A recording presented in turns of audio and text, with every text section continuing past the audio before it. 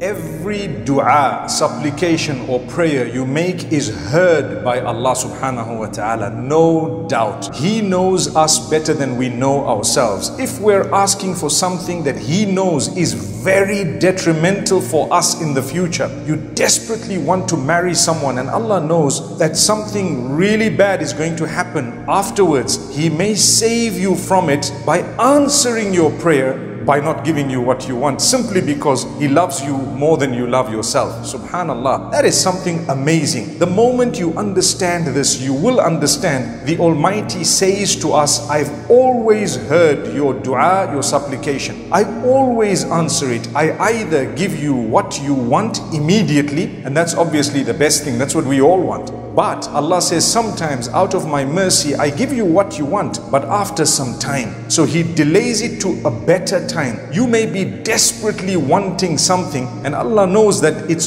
good for you after 2 years, after 5 years, after 10 years. So He will give you exactly the same thing later on. Sometimes the reward of the sabr and the patience you're going to go through is tremendous, such that just the patience is enough to have booked you and reserved you a place in paradise. Then sometimes what Allah does, when He knows that there is something for you better than what you're asking, He then gives you the thing which is better, even though in my small mind and yours, we may not understand how that was better for us. But remember, it's better in the worldly life as well as in the hereafter, fi dunya wal akhirah. So sometimes, because we don't realize that what He has ultimately given us is better than what we desperately wanted, we don't see, we think He didn't answer, He didn't hear, He doesn't love us, He doesn't care for us. But Allah says, I know better than you. Wallahu ya'lamu wa antum la ta'lamun.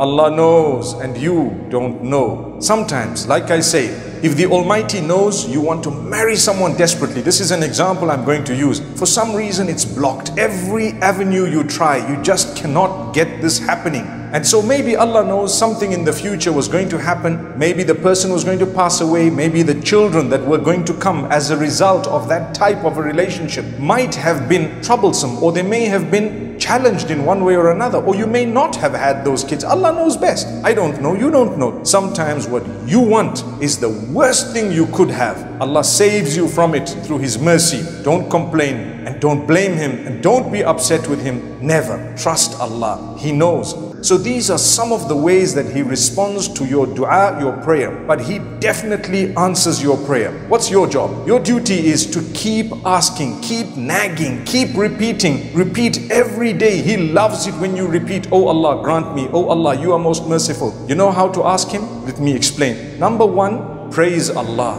Number two, seek the forgiveness of Allah. Number three, send blessings and salutations upon Muhammad, peace be upon him, his family, his household, his companions. Number four, ask what you want in the most beautiful ways, and ask in any language you want. Keep repeating it and express how desperately you want it. If you really shed a tear or two, it would help, because subhanallah, Allah is very, very merciful. You know, when you shed a tear, subhanallah, it actually is another level of supplication. Then as you're ending your prayer, make sure you end it again with the blessings and salutations upon Muhammad sallallahu alaihi wasallam, and perhaps some praise of Allah subhanahu wa ta'ala. That's how you ask Allah. And if you were to precede your supplication with a good deed, the chances of it being accepted are far more. If you were to precede it with a charity or fasting or salah or something good, recitation of the Quran, it would really be good. Then there are certain times that are better than other times. Get up at night when everyone is asleep and cry at the time of tahajjud, at the time, the last third of the night. Cry at that time, ask Allah, because Allah subhanahu wa ta'ala tells us that at that moment He descends to the lowest heavens asking,